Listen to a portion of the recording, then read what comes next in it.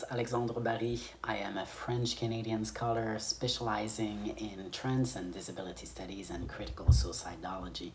This video is for the Independent Chair of Trans Studies at the University of Buenos Aires. I am an associate professor at the School of Social Work at the University of Ottawa. I got an interdisciplinary training combining 10 years in philosophy and ethics, a PhD in women's studies, and 2 postdoctoral fellowships. The first one in feminist gender and sexuality studies at Wesleyan University, and the second one in political science at Dalhousie University.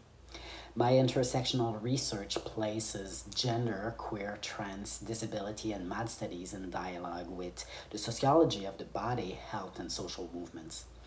My recent research examines discourses on suicide and assisted suicide within anti-oppressive studies and movements. I've been working on gender and sexuality issues for over 15 years and have been working in the field of trans studies for over a decade. As surprising as it sounds, I am the first self-identified trans person specializing in trans issues to hold a tenure-track position as a professor in a French or bilingual university in Canada. Although there have been trans people before me who have been hired to teach in Francophone University, they are not openly trans, nor are they specialists in trans studies.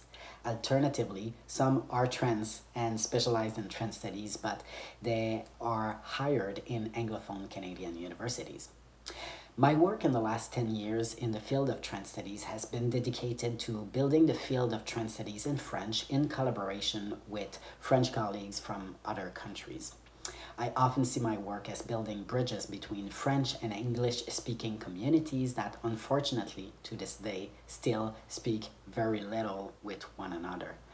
The relevance and originality of the work on some topics in French, such as linguistic power relations, is often ignored in trans studies in English, and crucial conceptual tools developed by our trans colleagues in English in the last 30 years have yet to find much echo or theoretical equivalent in the French language. I'm therefore trying through my contributions to make the voices and concerns of trans Francophone scholars heard in English and to culturally translate English voices in trans studies in the French-speaking world. I'm also trying to build bridges between the various fields of study such as trans and disability studies. For example, in one of my research projects, I seek to understand the wide variety of discourses surrounding the complex intersections between transness and disability and cisgenderism and ableism.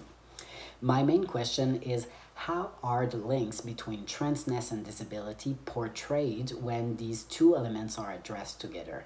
And my research aims to provide a detailed socio-historical portrait, as well as a first typology over 50 years of the discourses on the links between transness and disability.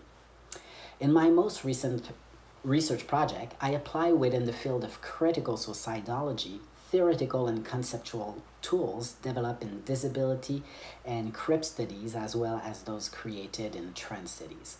I coined the neologism suicidism to provide a theoretical framework to conceptualize the oppressive system at multiple levels in which suicidal people experience forms of injustice and violence. And the thesis I propose is that suicidal people suffer both individually and collectively from suicidist violence, an oppression that remain unproblematized in all current interpretations of suicide, including those taken up by anti-oppressive scholars and activists, including in trans, queer, and disability studies.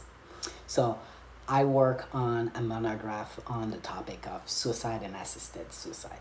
Thank you for watching that video. Please don't hesitate to get in touch with me if you have any questions or if we share mutual research interest. My publications are all accessible for free online on my academia page. So if you would like to learn a little bit more about me or my work, you can consult that page. Thank you very much. Como vuelven el